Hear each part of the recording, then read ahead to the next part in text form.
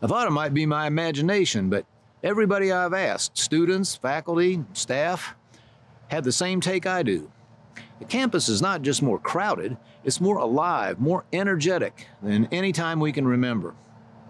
I guess that's only natural coming out of a year when, even though we were more open than any school our size in the country, we all endured a lot of restrictions. And for our first-year Boilermakers, 2020 meant a year with no real school, virtually no social interaction at all. No wonder we're all so glad to be back to near normal. Things are so nearly normal, it would be easy to forget how much effort it's taken and still takes to keep them that way, or how fragile the situation remains. Colleges elsewhere have had to revert to lockdowns and other 2020-like limits as the new variant hit their campuses.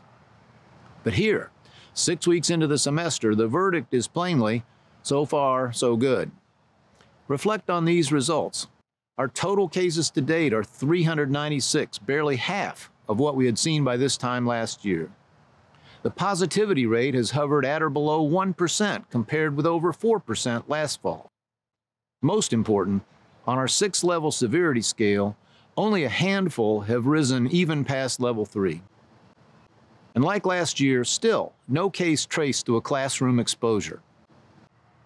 All these numbers are far below those in our neighboring communities, let alone the region or the state beyond. It's no exaggeration to say that just about the safest place a person can be in Indiana these days is in a Purdue classroom. But let's not mislead ourselves.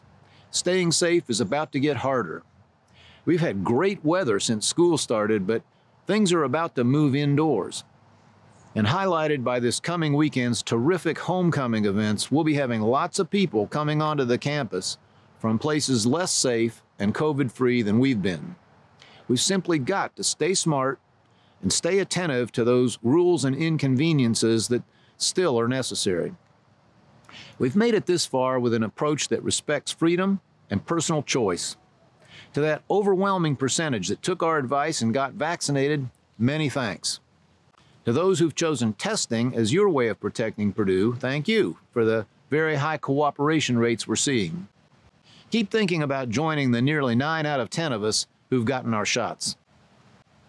Boilermakers believe deeply in freedom, but have always recognized it can only be preserved when those blessed with it willingly accept and practice personal responsibility.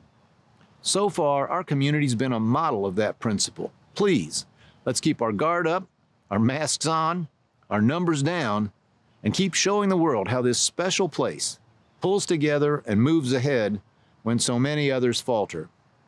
Happy homecoming. Boiler up.